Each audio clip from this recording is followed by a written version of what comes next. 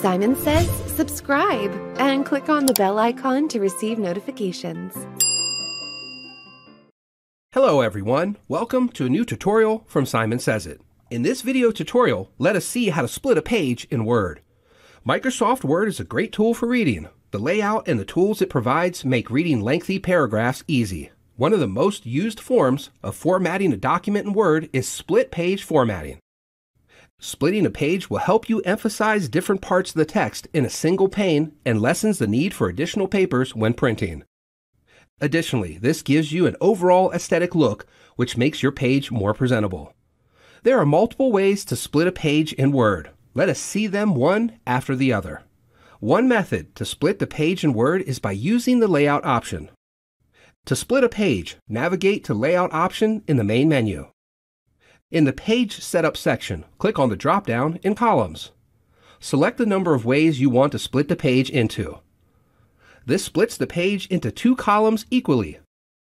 You can also split the page into 3 or 4 columns depending on your choice. From the Columns drop-down in the Layout menu, select the number of ways you want to split the page. In case you want additional customizations while splitting the page, click on the More Columns option from the drop-down. You can change the page break or section break from the Layout menu under the Breaks drop-down. Using tables is another way to split pages in Word. By using a table, you can split the text into 2 or 4 ways depending on your choice. First, insert a table using the Insert main menu. From the Table drop-down, select the number of columns you want to add. Since we want to split the page into 2 columns, select 1 row and 2 columns. Using the Extend button in the bottom right, you can extend the table to the desired length. You can move the table to your desired position by dragging the Move button in the top right of the table. If you want additional settings to the table, right-click on the Select Table Properties. You can adjust the height, width, border, and alignment of the cell and table of your choice. Now, type the content in the individual cells. Though the contents are filled in the cells, it still doesn't look like the page split. We need to remove the table, leaving the contents intact. To remove the table, navigate to Table Design. Select all the text.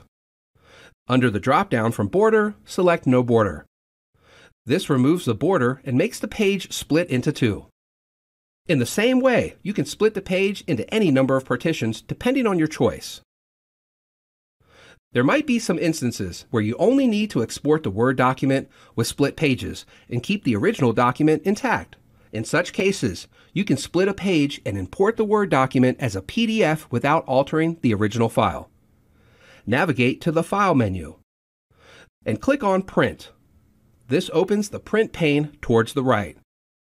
In the last drop-down, select 2 pages per sheet and click on Print. This opens up a dialog box asking you to save the document. Choose the file location, enter a file name, and click Save. Now, you can open the file in the saved location and see the page split into 2. In case you want to add additional settings and customizations to the split pages in the PDF file, click on the Page Setup setting in the Print pane to personalize the page to your liking. That is all, everyone. In this video, we saw how to split a page in Word. Thank you.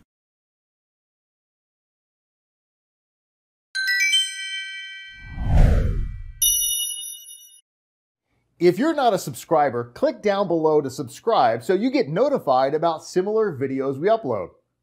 To see the full blog article that this video came from, please click over there. And click over there to see more videos from Simon Says It.